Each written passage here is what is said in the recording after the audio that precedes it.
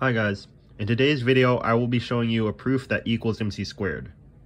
So to start, imagine I have an object of mass m and I'm going to accelerate it to some speed v, okay? So first of all, we will start with this equation, which is like a relativistic equation that says the relativistic mass, which means sort of the mass now that it is moving, is equal to m divided by the square root of 1 minus v squared over c squared. So what we can do is try to find the total change in mass, which is this minus the original mass. And this will be, if we just simplify a little, m times 1 minus the square root of 1 minus v squared over c squared divided by the square root of 1 minus v squared over c squared. And this will tell us the total amount of mass change I got by making my object go up to the speed v. But on the other hand, we can approximate the energy involved by using Newtonian physics. And so this approximation gives us that the energy of that we've added is 1/2 mv squared. So what we can do is we can assume that it's like equals mx, and then what we're trying to do is solve for x, and we will eventually show that x equals c squared, and then we'll have our equation. But for now, we don't know what x is. So what we can do is we can write e.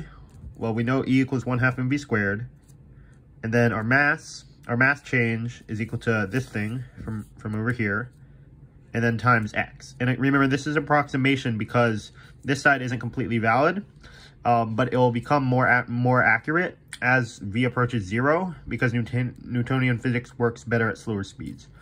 So what we can do is we can take the limit as v approaches 0 and divide by this on both sides. The m's cancel out, and we can simplify a little. And we get v squared, the limit as v approaches 0, v squared times the square root of 1 minus v squared over c squared divided by 2 times the square root of 1 minus v squared over c squared. So then what we can do is we realize that this term is just going to approach 1, so we can sort of remove it from the limit. It's just going to be 1. So we get this v squared divided by 2 minus 2 times square root of 1 minus v squared over c squared. So now what we can do is we apply L'Hopital's rule, which turns the v squared into 2v, and the bottom, this 2 disappears because it's constant. This negative 2 stays. Then we use the chain rule to get that this part becomes 1 divided by 2 times the square root of 1 minus v squared over c squared. And then we have to take the derivative of the inner part, and that gives us negative 2v over c squared. And so we can do a lot of canceling out. These 2's cancel out, these minus signs cancel out, these 2's cancel out, and these v's cancel out. And what we're left with is 1 minus c squared times, or 1 over c squared times the square root of 1 minus v squared over c squared. 1 over something is just a something. So we get this, and as v approaches 0, and this part approaches 1, so this is just c squared.